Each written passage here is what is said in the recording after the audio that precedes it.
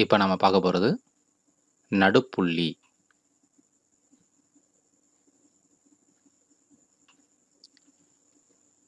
புள்ளி ஏ, அடுத்து புள்ளி பி, இந்த இரண்டு புள்ளியும் இணைச்சு ஒரு கோட்டுத்துண்டு வரைஞ்சுக்குவோம்.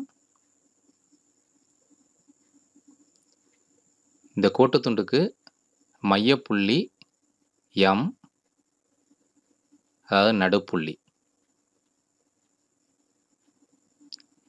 எம்ங்கிறது நடுப்புள்ளிங்கிறனால இந்த ஏபி கோட்டுத்துண்டை இரண்டு சமபாகமாக பிரிச்சிருக்கு. அதனால் ஏஎம் 1 எனவும் எம்பி 1 எனவும் எடுத்துக்கொள்வோம்.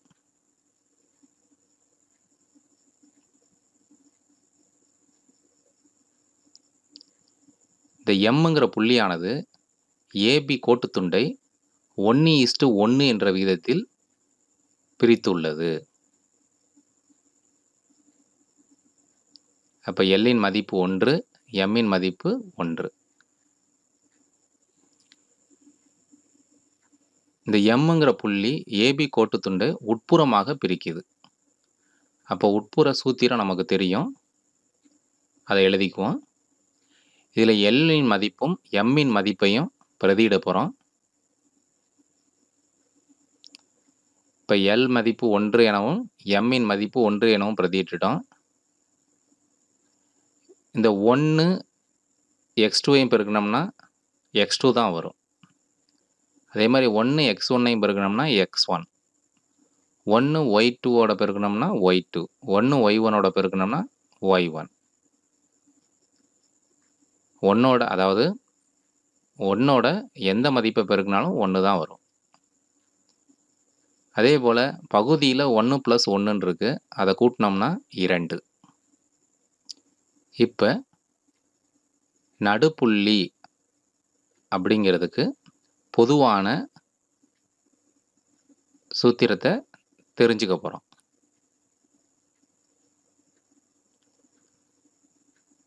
அப்போ m(x, y), அதாவது நடுப்புள்ளியின் சூத்திரம் x2 + x1/2, y2 + y1/2.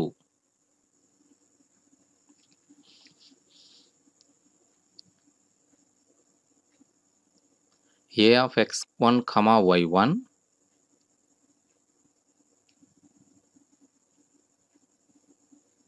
b(x2, y2)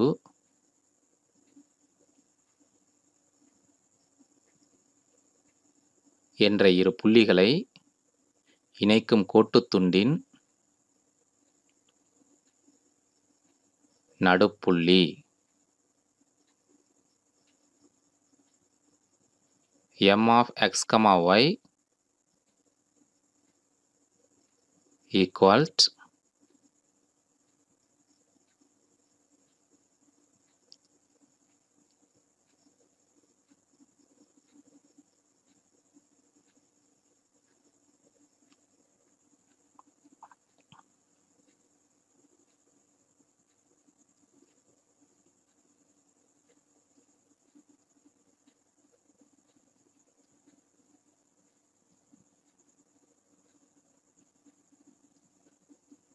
x1 + x2/2, y1 + y2/2. a(x1, y1), b(x2, y2) என்ற இரு புள்ளிகளை இணைக்கும் கோட்டுத்துண்டின் நடுப்புள்ளி m(x, y) equal x1 + x2/2, y1 + y2/2.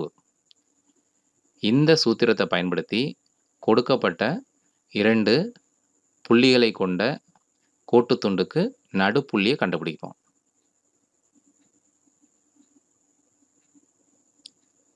(1, -1), -5, 3 என்ற இரு புள்ளிகளை இணைக்கும் கோட்டுத்துண்டின் நடுப்புள்ளியை காண்க. 1, -1, -5, 3 என்ற இரு புள்ளிகளை இணைக்கும் கோட்டுத்துண்டின் நடுப்புள்ளியை காண்க.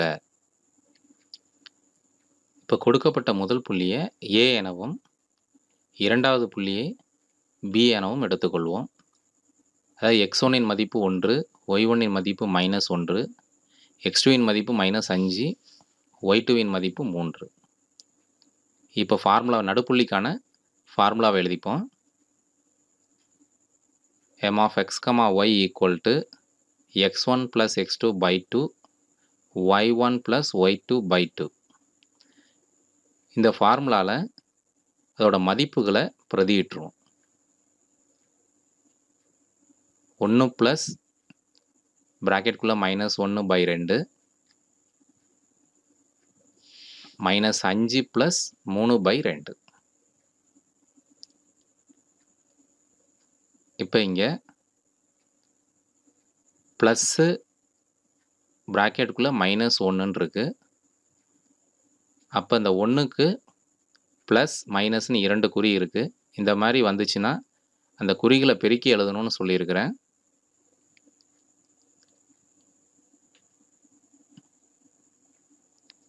இந்த -1 மட்டும் விட்டுட்டு மற்ற எண்களை எழுதுகிறேன். இப்போ அதை பெருக்கி அந்த இடத்துல எழுதிடுவோம். ப்ளஸ்ஸையும் மைனஸையும் பெருக்கி எழுதணும். Plus into minus minus -1. இப்போ அடுத்த ஸ்டெப்பு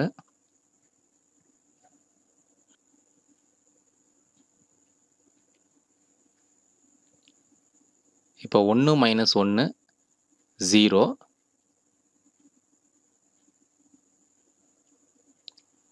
இந்த -5 + 3 இதுக்கு நான் ஏற்கனவே சொல்லியிருக்கிறேன். 1 கீழ் 1 எழுதிக்கிங்க. -5 மேலேயும் +3 கீழே எழுதிக்கிறோம். 5க்கு மைனஸுங்கிற குறி வந்திருக்கு, 3க்கு ப்ளஸ்ஸுங்கிற குறி வந்திருக்கு. இந்த மாதிரி மைனஸ் குறியும் ப்ளஸ் குறியும் வந்தால் கழிக்கணும்னு சொல்லியிருக்கிறேன். 5ல் 3 போனால் 2. பெரிய நம்பர் குறிய விடையின் அருகில் எழுதணும். பெரிய நம்பர் குறி என்னது? மைனஸ். இப்போ -2.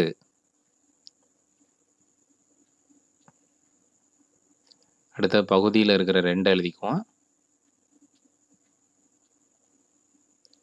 இப்போ பகுதியும் தொகுதியும் சுருக்க முடிஞ்சதுன்னா சுருக்கிக்கலான்னு சொல்லியிருக்கிறோம். இங்கே தொகுதி 0 வந்திருக்கனால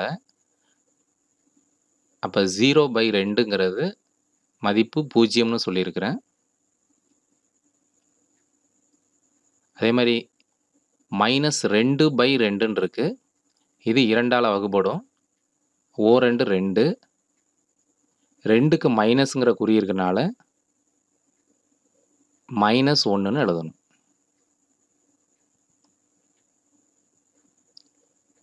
இப்போ நடுப்புள்ளி 0, -1.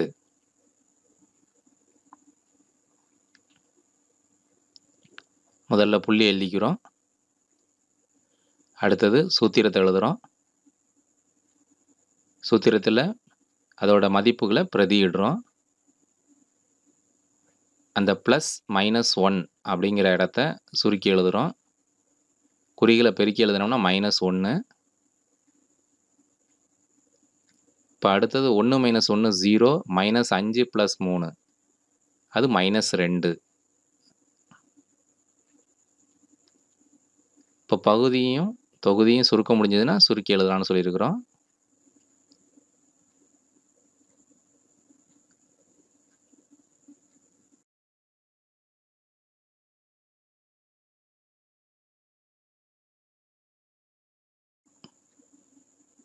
-1, -5, -3 என்ற புள்ளிகளை இணைக்கும் கூட்டுத்துண்டின் நடுப்புள்ளி 0, -1.